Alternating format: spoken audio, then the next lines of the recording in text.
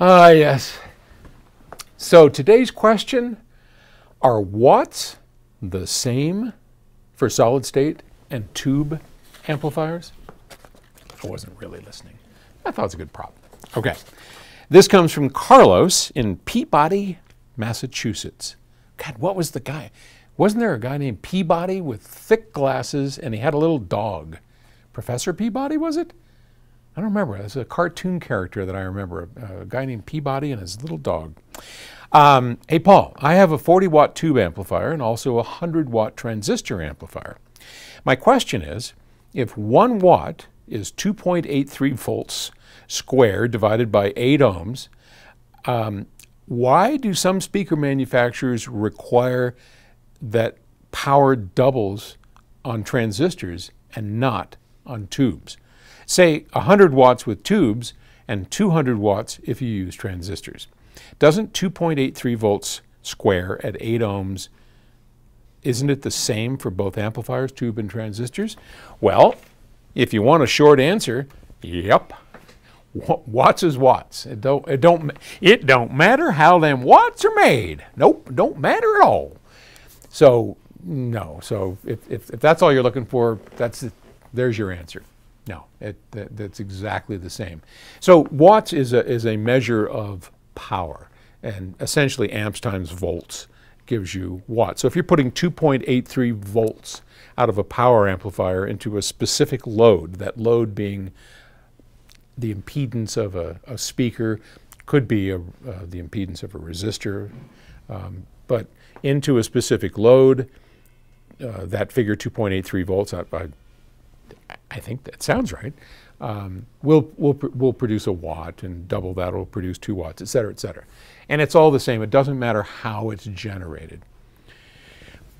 I mean, you can generate watts with a car.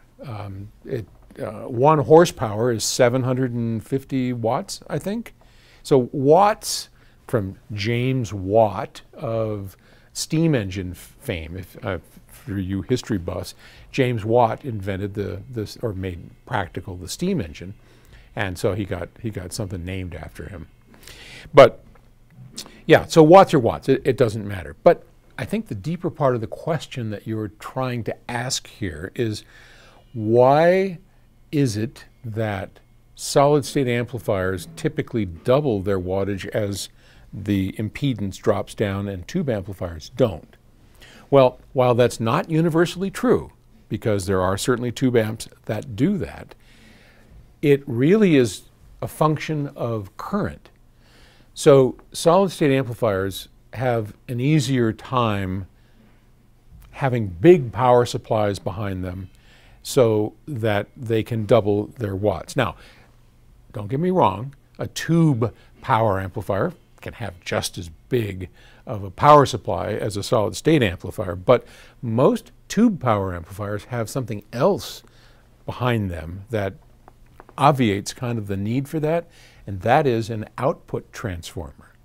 So most tube power amplifiers, with few exceptions, have output transformers. Now these transformers are just coils of wire, and if you hear that, I don't know if you can hear that. There's a drummer in the background.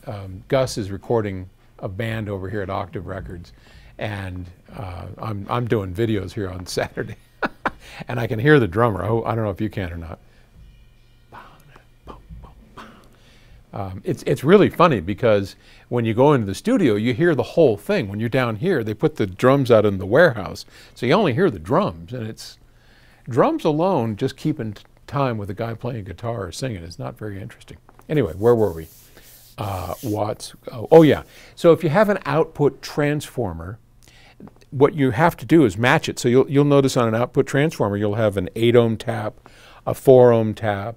I've never seen a 2 ohm tap, but let's just say a 16 ohm tap maybe. So you've got these taps, and those are just different windings on the transformer. And so you kind of have to match the taps up to the speaker. So if you have an 8 ohm speaker, you hook it up to the 8 ohm tap, 4 ohm speaker to the 4 ohm tap. Now, the reason you do that is to get the ratios of output power from the tube accurate to what's needed at the speaker. And that's one of the reasons why it doesn't double its power, because of this interface that kind of stops you from doing that, is a simple explanation. Solid state devices are direct coupled. They don't have output transformers. A couple of goofy ones do, but in general, they don't have that. So in that case, you need to be agnostic as to what you're connecting. So I got a power amp here. It's a solid state amplifier. I'm going to hook up my 8 ohm speaker. Great, hook it up, no problem, let's play. And now I'm going to hook up my 4 ohm speaker. Well, I expect my 4 ohm speaker, if it's the identical sensitivity to my 8 ohm speaker, that when I play 1 watt or 2 watts, I'm going to get the same loudness out. Well, that only happens if I can double the watts of 8 into 4. Because I don't have a matching transformer to make up for all of that. So that's basically the reason why. But watts are watts. Thanks, James Watt. All right, I'll talk to you tomorrow.